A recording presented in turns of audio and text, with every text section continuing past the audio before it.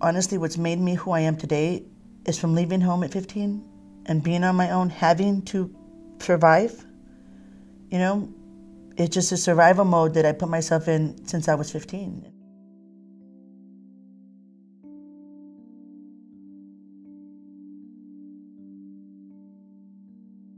I'm still trying, you know? It hasn't been easy.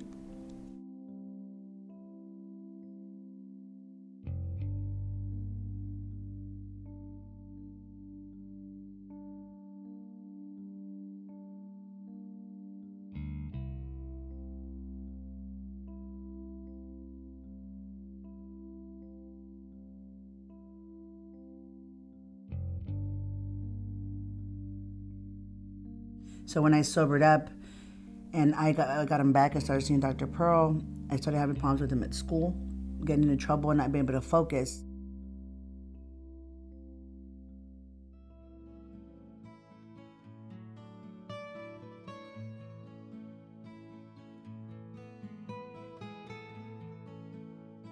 She knows everything I know about my son.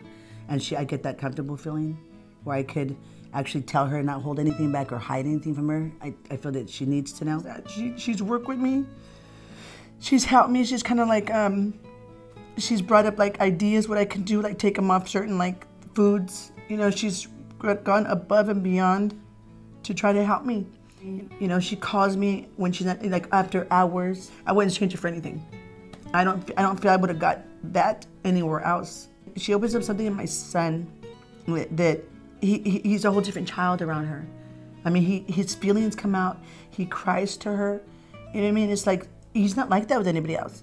So to me, it's not just a doctor. She's been like a friend to me and to my child. So to have somebody there to care for my child, it's meant a lot to me.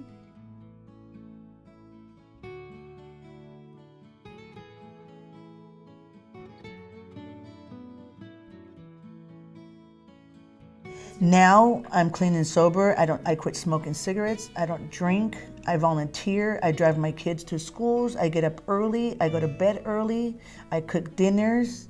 It's totally different from where I was 7 years ago, living out of motel rooms, you know, being there physically but not mentally for my children. I'm really lucky and happy that we ended up where we ended up.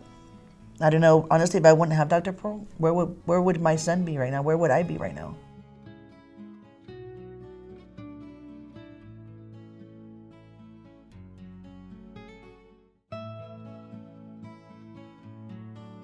I'm pushing 50, and I've been trying to help myself since I was 19. I had a whole life of being suicidal and looking for what was gonna make me healthy.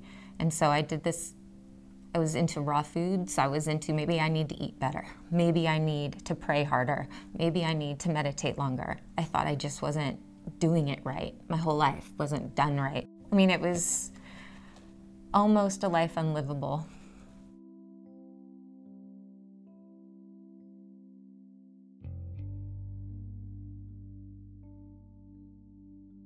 Like when I was living in that, I couldn't get out of myself enough. I just thought, this is who I am, and I am lacking, I am failing.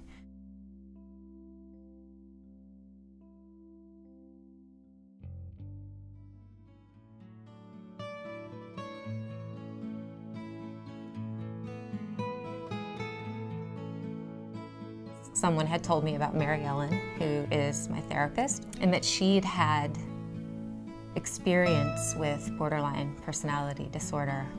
I loved her immediately, which doesn't happen very often, and she's just been holding the flashlight for me while I do the work for a couple years now.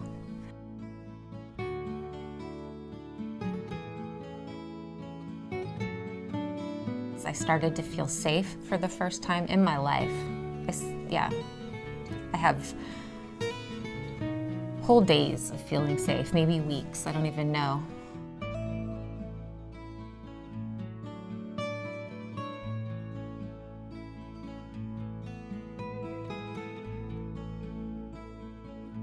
They're really present with you. And because they listen, they actually think about what you're saying and then find a solution for you that isn't on a checklist. And that's how I trusted to take some medication.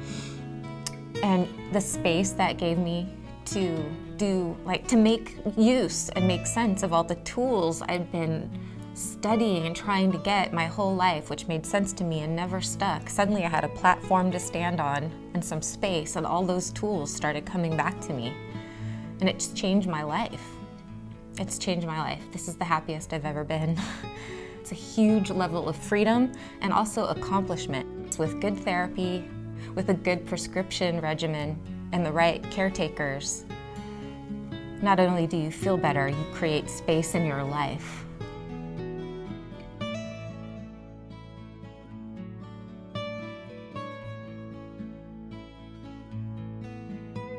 And these people noticed, and they showed me that it wasn't my fault.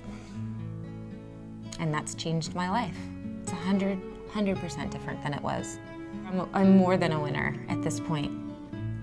And I deserve it. I've learned that I deserve it.